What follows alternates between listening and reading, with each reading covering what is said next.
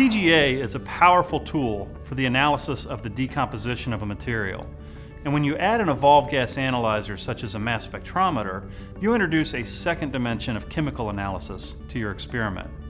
In this TATechTip, we will discuss programming and setting up of the TGA mass spec experiment using the Discovery TGA and the Discovery mass spectrometer. Then we'll show how to import and analyze your data using TRIOS data analysis software. The first key to an effective TGA mass spec experiment is programming the mass spectrometer method.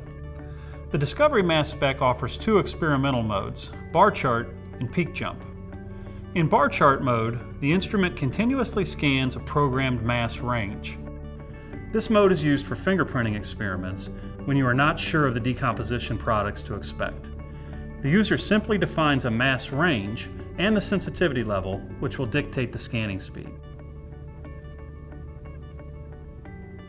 In peak jump mode, the user can select discrete mass signals to monitor. This is more useful when you know which off-gas products to detect and provides for higher sensitivity and resolution.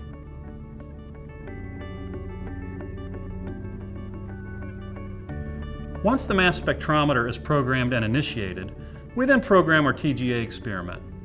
The first step in our thermal method is to hold isothermal at ambient to allow background gases to reach steady state.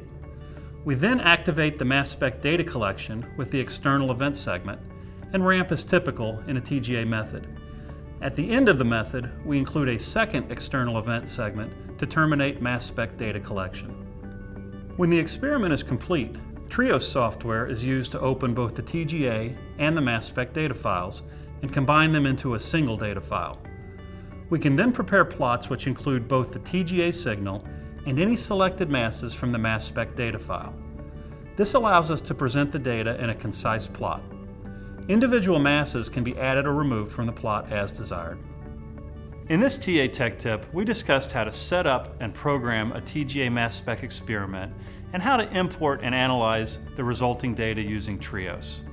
In our next installment, we will go more in depth into how to optimize the conditions and ensure the highest quality of data.